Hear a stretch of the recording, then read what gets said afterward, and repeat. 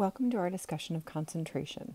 In this lesson, we will define what concentration is and use a variety of different calculations to measure concentration, including molarity, molality, percent by volume, percent by mass, and mole fraction. So while we talk about concentration in a variety of ways in normal everyday vernacular, for chemistry and for our purposes for this unit, we're going to be focusing on the concentration of solutions or homogeneous mixtures. So in terms of solutions, concentration is the measure of the amount of solute in a solvent, or even more simply put, it's the ratio of solute to solvent. So in talking about solutions in terms of concentration, we can talk about them as either being dilute or concentrated. Dilute solutions simply have less solute dissolved, whereas concentrated solutions have more solute dissolved. There are actually several different ways of measuring concentration, depending on the type of solution that you're using and what you'll be using those concentration measurements for. The 5 methods of measuring concentration that we'll be working on are molarity, molality, percent by volume, percent by mass, and mole fraction. So let's start by looking at by far the most common way to measure concentration, molarity, which is denoted by the capital M. To measure molarity, we take our moles of solute and divide it by our liters of solution. So for molarity, what you have to remember is moles divided by liters. And molarity is always in terms of 1 liter. So for example, if we have a 3 molar solution, that's 3 moles of solute in 1 liter of solution. So let's take a look at an example of how to calculate molarity. So for example, I have 36 grams of sodium chloride dissolved in 100 milliliters of water. What is going to be the final molarity of the solution? Well, remember, our molarity is moles of solute over liters of solution. So let's take it one step at a time. First, we need to find our moles of solute. Our solute in this case is our sodium chloride or our salt. So I needed to convert from grams to moles using the molar mass of sodium chloride. So when I do this, I find that 37 grams of sodium chloride is 0.62 moles of sodium chloride. Next, I need to have my liters of solution. Well, they only gave us our milliliters of solvent, but we can actually assume that our final volume of our solution is going to be the same as the initial volume of water that we started with, because we don't expect our solute to change the volume all that drastically. So we can use our 100 milliliters of water as the volume for our solution. But first, we need to convert it from milliliters to liters.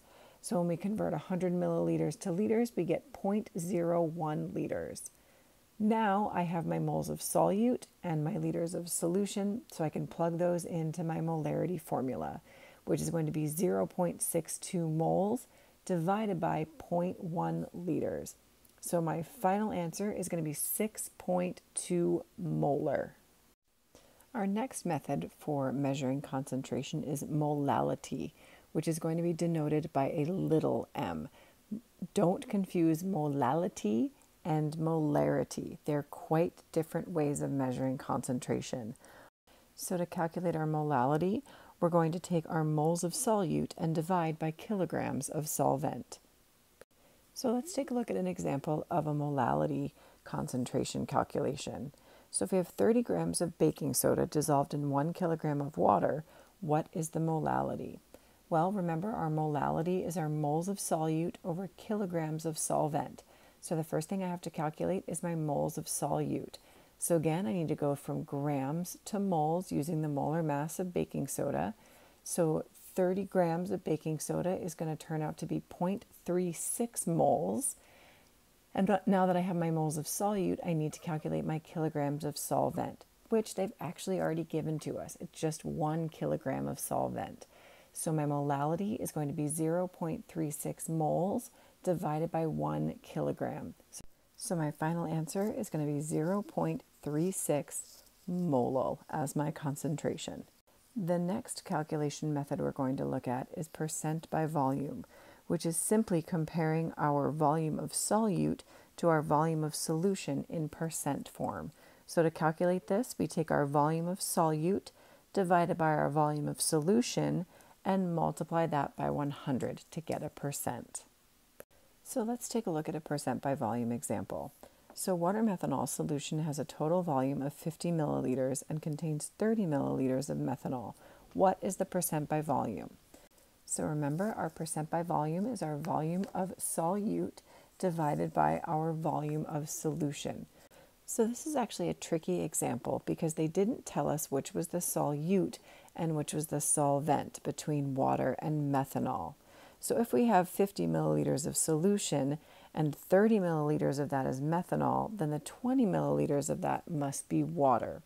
And remember, we did say that whenever we have a solution made up of components that are the same phase, in this case liquid-liquid, the solvent is the one that we have more of, except when water is involved. Whenever there's water, water is always going to be the solvent. So even though we have more methanol, water is still going to be the solvent, so our methanol in this case is going to be the solute. So now that we know which is our solute and solvent, we can fill in our equation. So the volume of our solute is going to be our volume of methanol, which is 30 milliliters, and the volume of solution they've given us is 50 milliliters. And as long as your units match, you don't have to convert to liters. You can leave them in milliliters.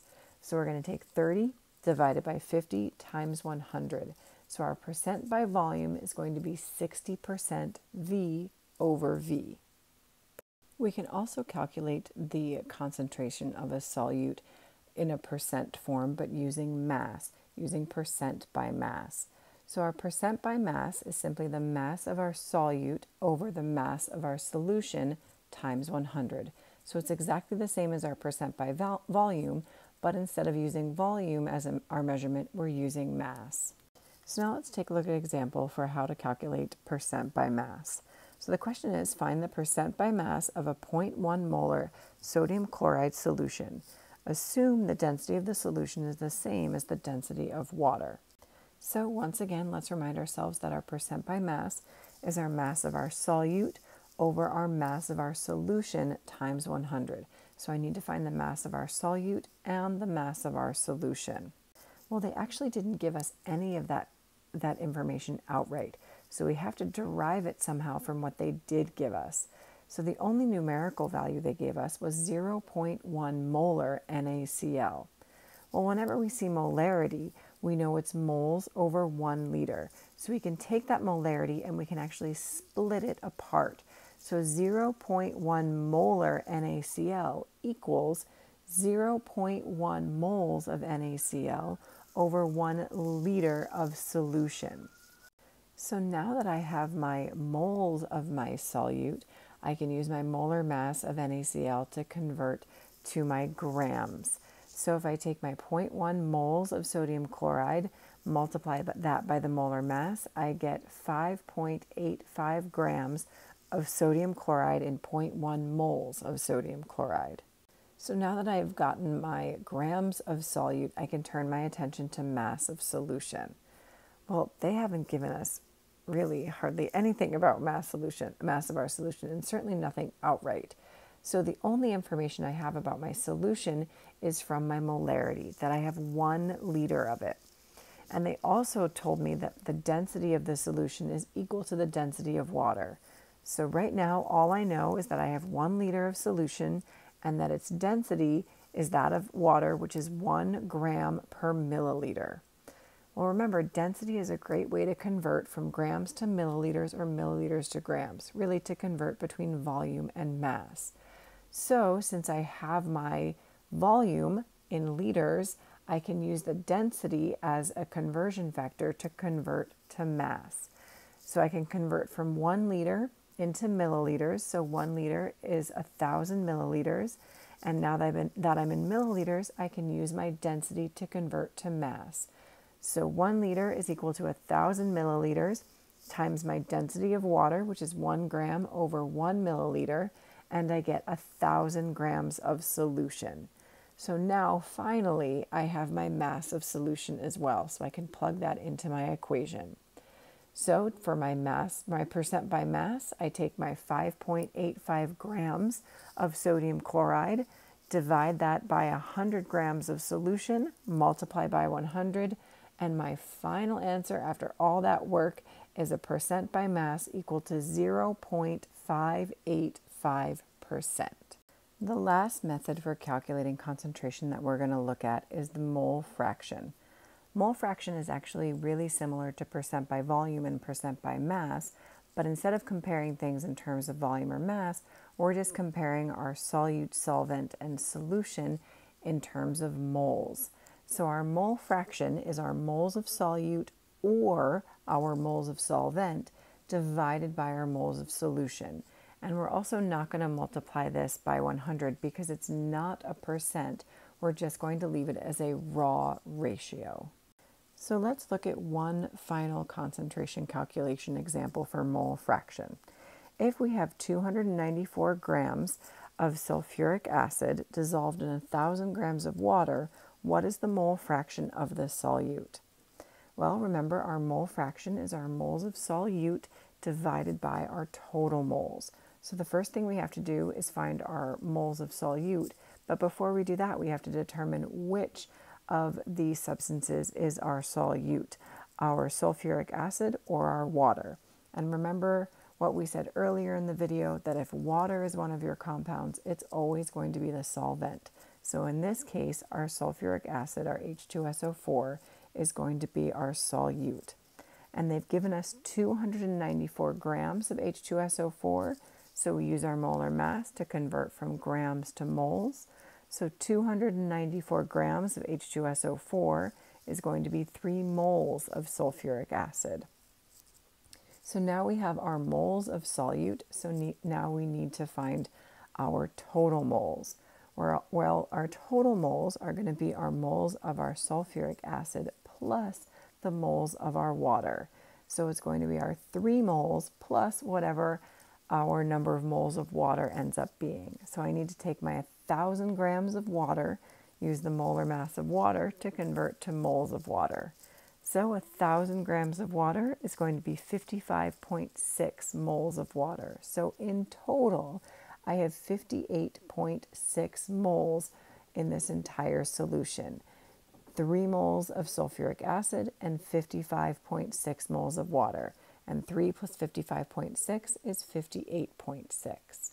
So finally, to finish finding my mole fraction, I take 3 moles divided by 58.6 moles, and my mole fraction is 0.051.